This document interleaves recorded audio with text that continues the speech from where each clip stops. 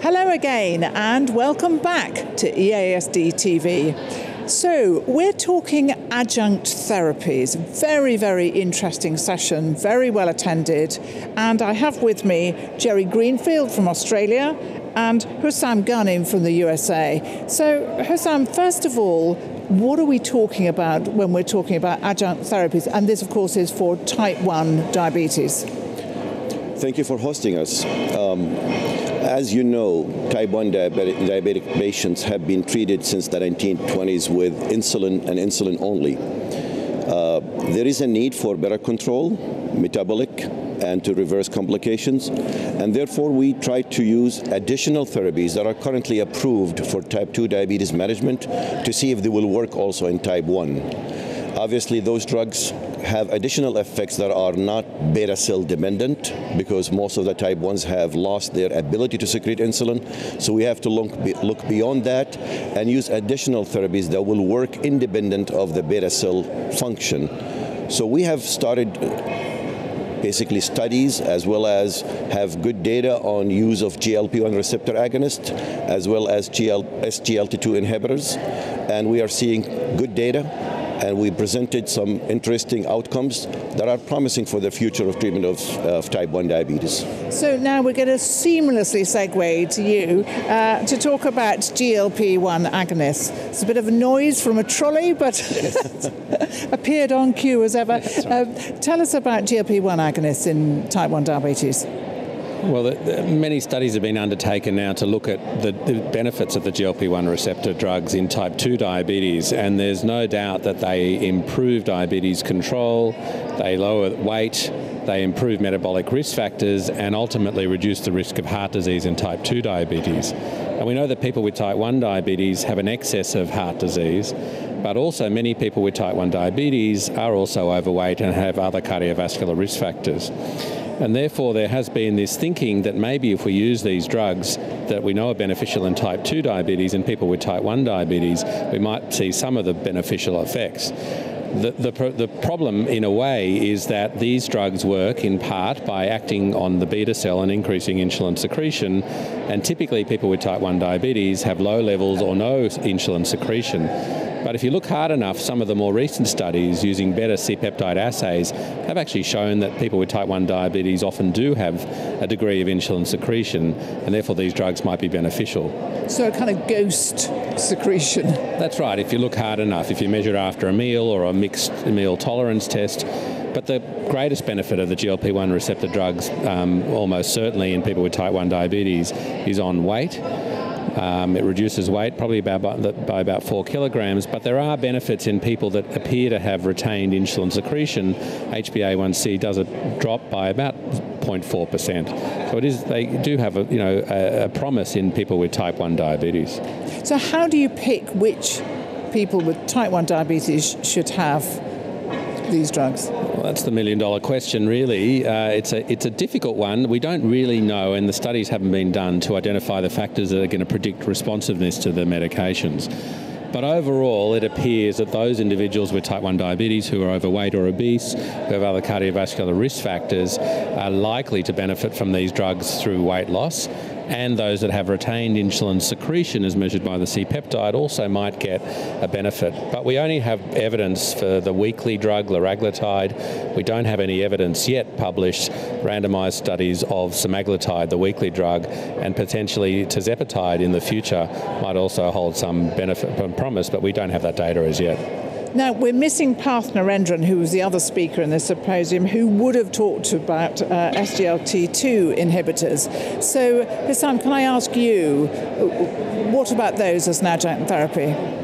Well, to follow up on what Jerry has mentioned, and he's absolutely right, patients with type 1 diabetes have increased risk of cardiovascular disease, kidney disease, and they also have excess weight because now they are living longer. So the adjunct therapies that are currently being tested will target not only the A1C and metabolic changes, but also look at reduction in weight, blood pressure, and cardiovascular risk, and also kidney disease risk.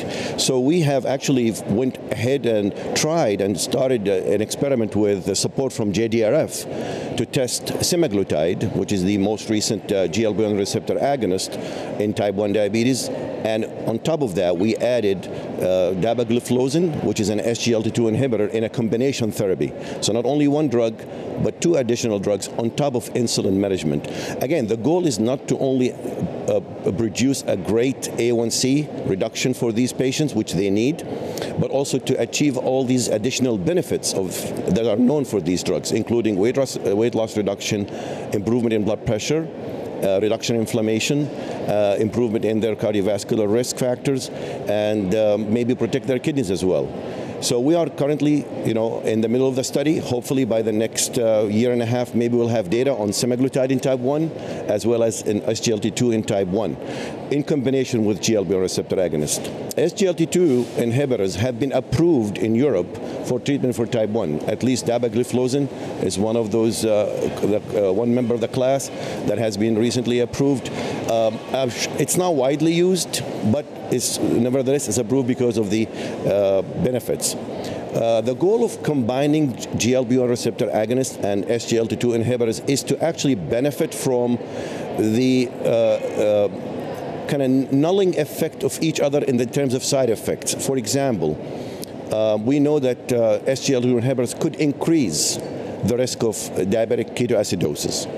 And we know that GLP-1 receptor agonists suppress glucagon. So these 2 effects could kind of work hand in hand to reduce that risk of DKA, while still improve the quality of metabolic control by further reducing A1C and induce better weight loss. So we are hopeful that this study will become very successful.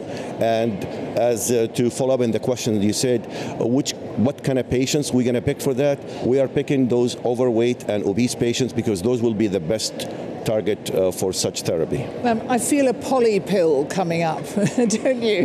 Where both are combined in a single pill. Or single. Well, that's right. I mean, yeah. I agree 100%. I mean, we need to think about all of the pathophysiological processes that contribute to the metabolic abnormalities in type 1 diabetes and attack it from many different sides. And it's interesting, there are a few studies, and I presented one about the unmet needs of people with type 1 diabetes. And time in range and weight are major issues that are really unmet needs, and we haven't been addressing them appropriately in people with type 1 diabetes. But these drugs, either alone or in combination, will hopefully improve those. And we've done a recent survey looking at who is actually prescribing these off-label in people with type 1 diabetes, and they're very commonly prescribed for certain patients who might get metabolic benefit. So let me throw another mix into the cocktail mix of tirzepatide. Is that another possibility in this kind of poly-prescribing?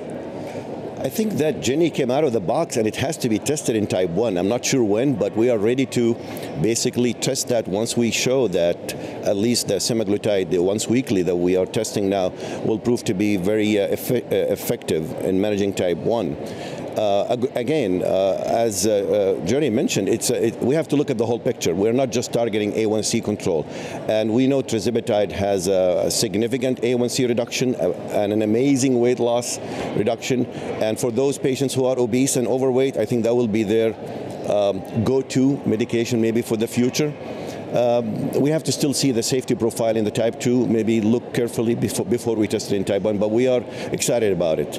I want to just follow up on what Jerry mentioned. Again, when we improve all these endpoints, I think what matters to the patients is their quality of life. You're touching on their security and predictability when they know that their glucose will always be in range, versus sometimes it's hyperglycemic in the higher range and sometimes it's a lower range, and that's where they fear, having an episode of hypoglycemia where they're asleep. These drugs help reduce that. And because you are needing less insulin, when you need less fast-acting insulin, there will be less oscillation in your blood sugars. And therefore you have a steady state kind of glycemia that will give that patient a sense of security and safety. And when they lose the weight, I think they will feel better, and therefore their quality of life and engagement in society will also improve. Adjunct therapy cocktails, I have a feeling they might be here to stay.